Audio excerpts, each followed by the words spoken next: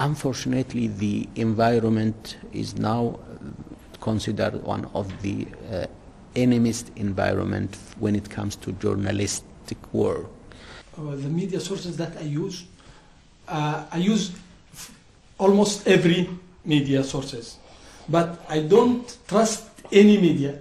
أنا أرى أن الإعلام الدولي يهمل اليمن لأنها هناك اهتمامات مثل سوريا مثلا مثل الأزمة في الخليج الأزمة مع إيران.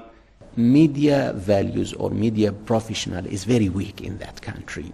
How can you expect from anyone or from any journalist to bring a truth while he don't have any food to feed his children?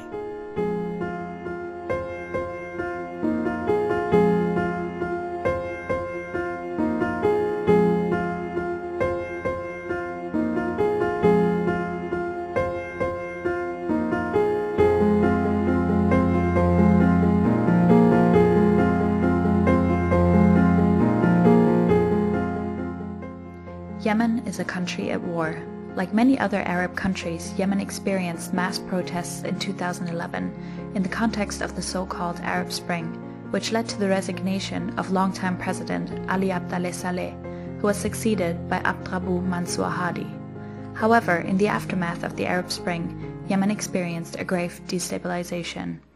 The Houthi movement, which was based in the northern Saudi Shia-dominated provinces of Yemen, advanced from its northern heartland of Sana'a province and ultimately seized the capital of Yemen, Sana'a, in 2014. Fearing a further expansion of the Shia-dominated Houthi movement, Saudi Arabia and 8 other majority Sunni Muslim countries launched a military campaign on Houthi-controlled provinces, including airstrikes, a ground offensive, and a naval blockade. At the same time, jihadist military groups in Yemen strived.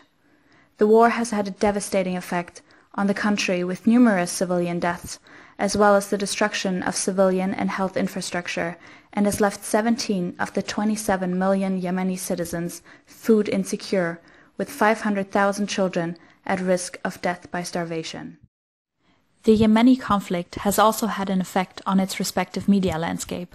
While the Arab Spring and the emergence of a plurality of political groups brought about a thriving in Yemen's media landscape, media outlets were soon used as a means to impose political ideologies and attack opponents.